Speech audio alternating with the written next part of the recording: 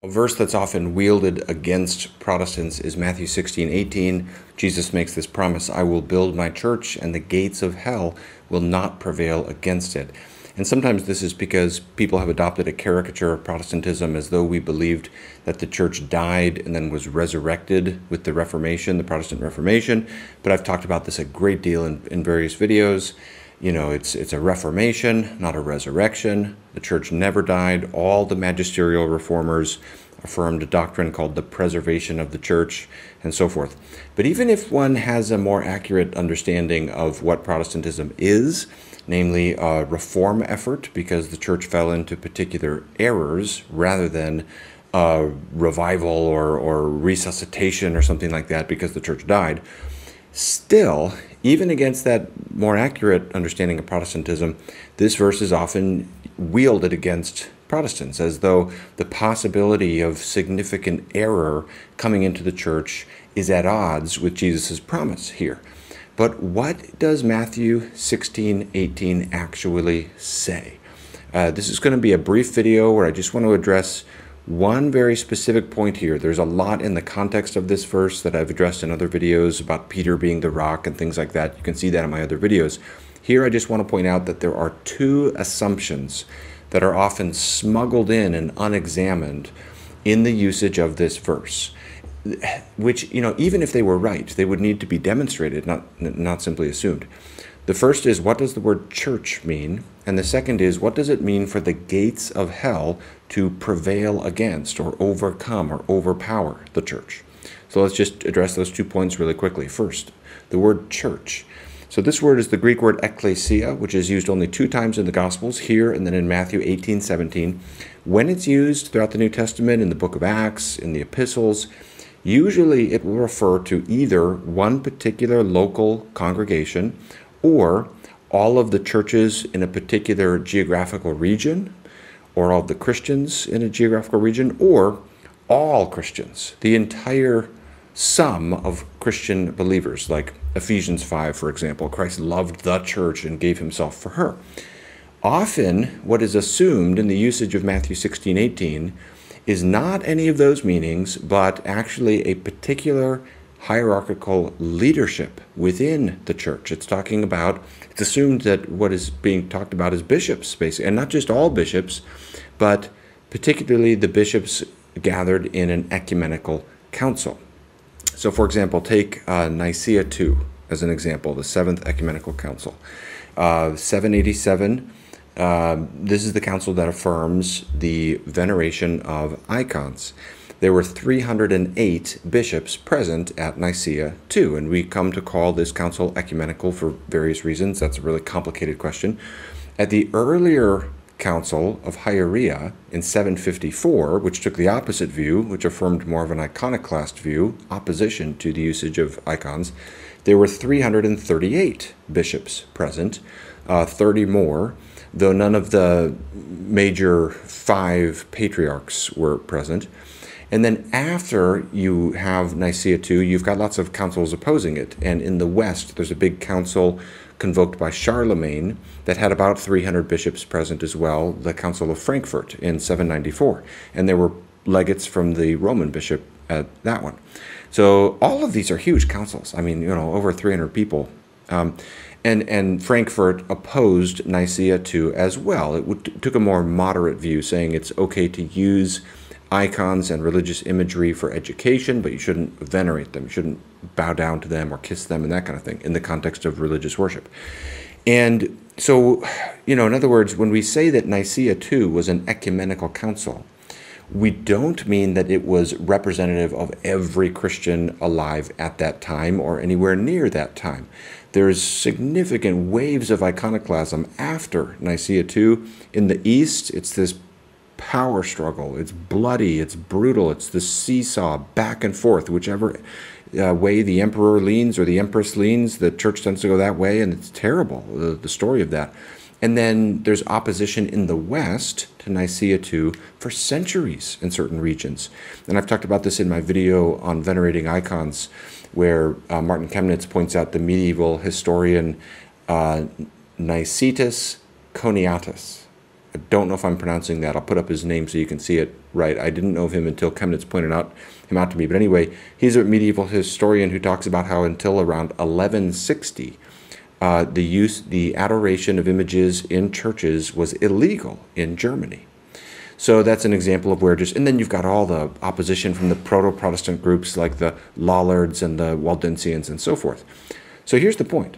When the Protestant says venerating icons is wrong, and the Catholic or Orthodox Christian says, but Jesus said, I will build my church, the gates of hell will not prevail against her, what is being assumed by the word church there is Nicaea II versus Frankfurt or Hieria.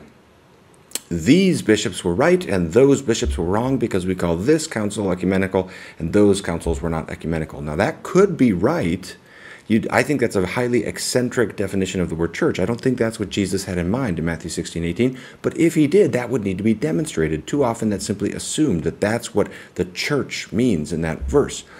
But secondly, and more to the point and even more decisively, we have to probe the meaning of this phrase, gates of hell prevailing. What does it mean for the gates of hell to prevail against the church?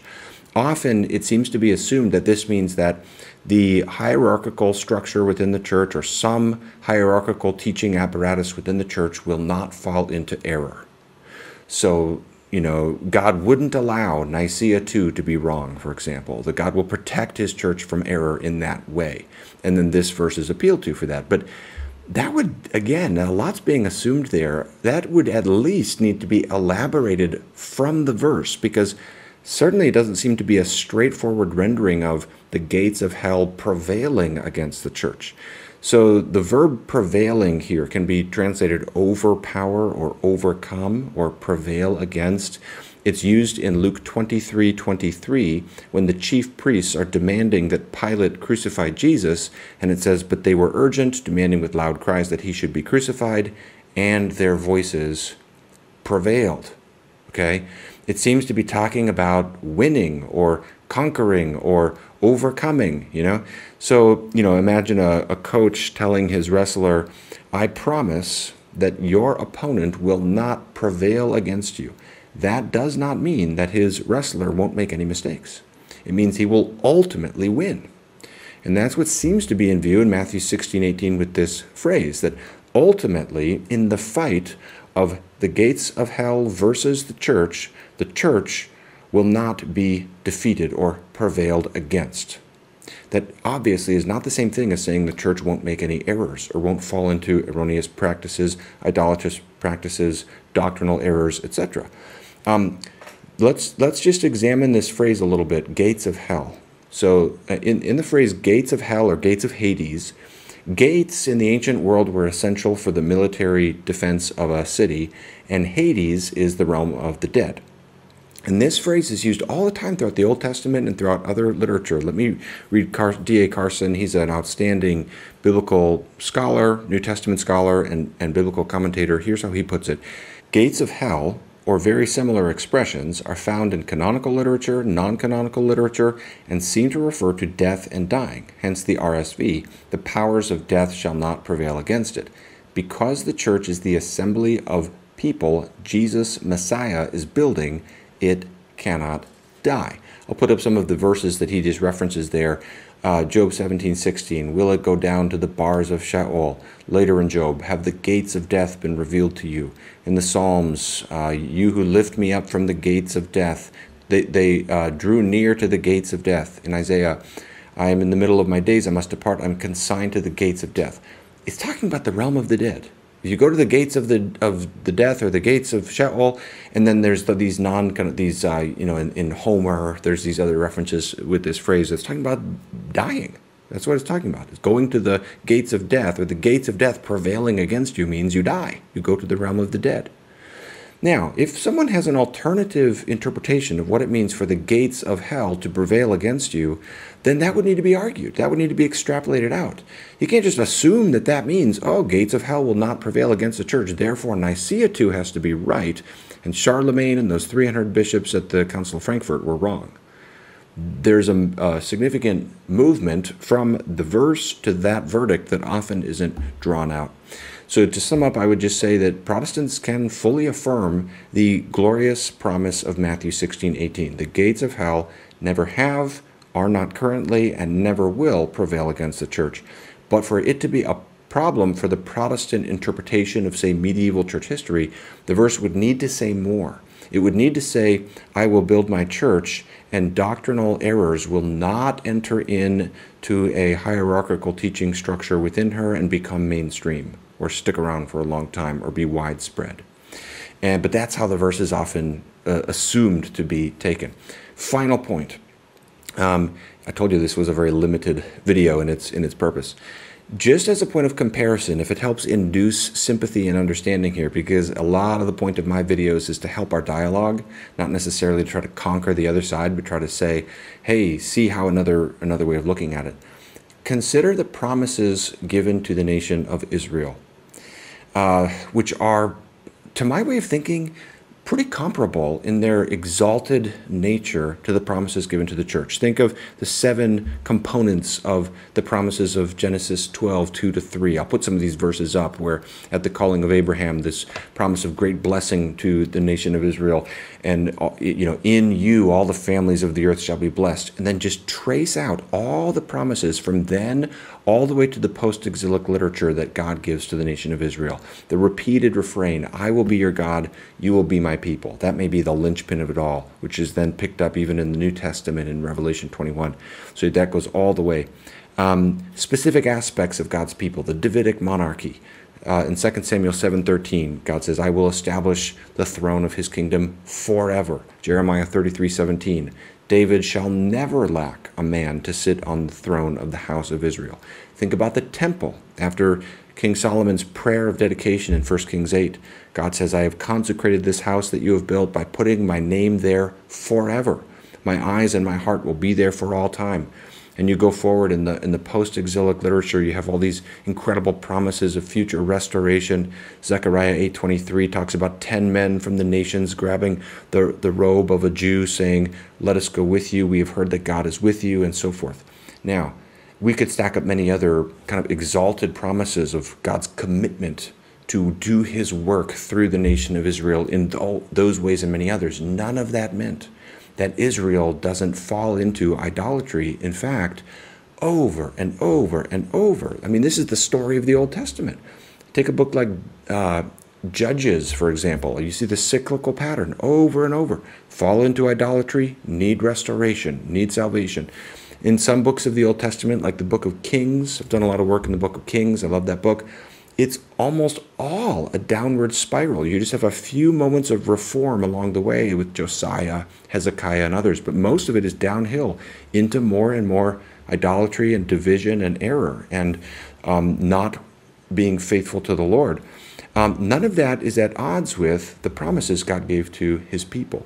None of that, the Babylonian exile happens. It's like an atomic bomb gets dropped in the middle of the biblical narrative. Seems to disrupt everything. It's massively confusing. The big question of all the post-exilic prophets is there a story to go forward? And the message is yes. God has not permanently divorced his people. There's hope. There's restoration. Zechariah 1:3, return to me, I will return to you. There's covenant renewal. The story goes forward. So God can fulfill his promises despite the unfaithfulness of his people.